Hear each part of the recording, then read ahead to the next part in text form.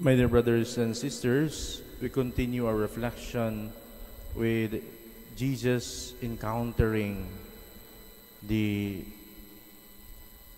scribes and the Pharisees.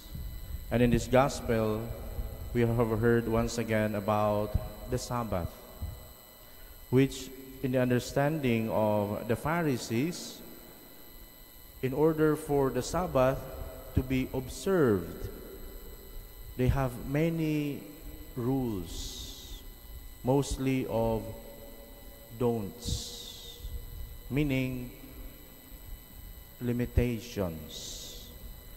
Do not do this because it will make you disobey the Sabbath law.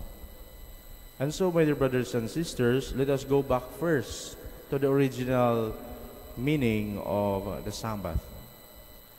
The commandment to observe the Sabbath and make it holy is found in two versions.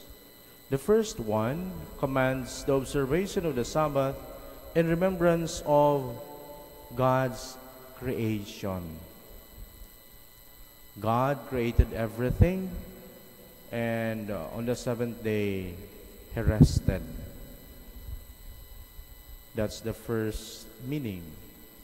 The second is related to the observation of the Sabbath as remembrance of how God freed the people of Israel from Egypt.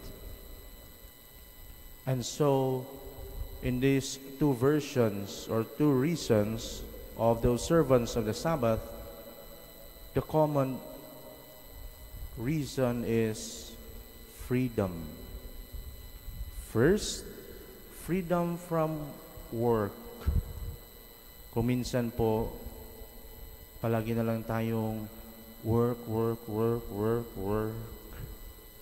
Trabaho. Hanggang kailan ba matatapos ang trabaho? And so, it is part of the observation of the Sabbath to remind us the importance of rest, and especially resting in God's love. In the same way, our other concerns can also become a burden. Para tayong nakakulong dahil sa ating mga iniisip, mga pangamba, mga takot. And so the Sabbath was given for the sake of man.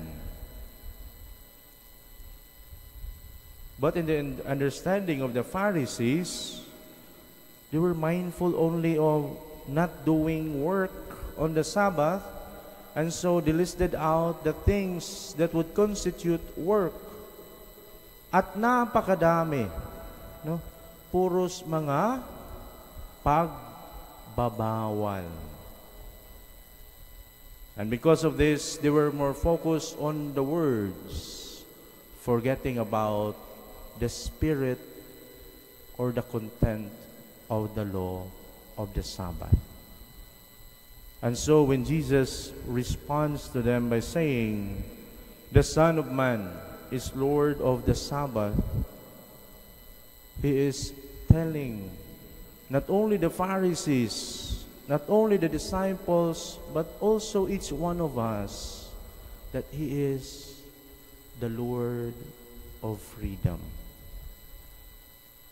At isang magandang implication po nito is our celebration of the Holy Mass.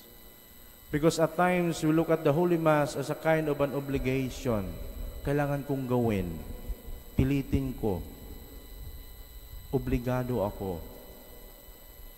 And so we pray for the grace of the Holy Spirit to enlighten us that more than an obligation, the Holy Mass is an opportunity for us to experience God's love.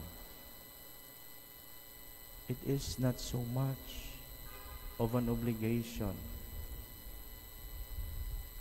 It is an opportunity for us to exercise our freedom, to live freely to love freely. Kaya nakakalungkot po na sa isang linggo, many people find it difficult to give time to celebrate, participate in the Holy Mass. Walang time, busy, madaming ginagawa. In that way, we are not able to celebrate the Sabbath. We are not able to love. And in connection to our first reading, it is important to look at the Holy Mass and our relationship with Jesus in this way so that the love of God will fill our hearts. At ano ang sinasabi ni Apostol San Pablo sa ating unang pagbasa?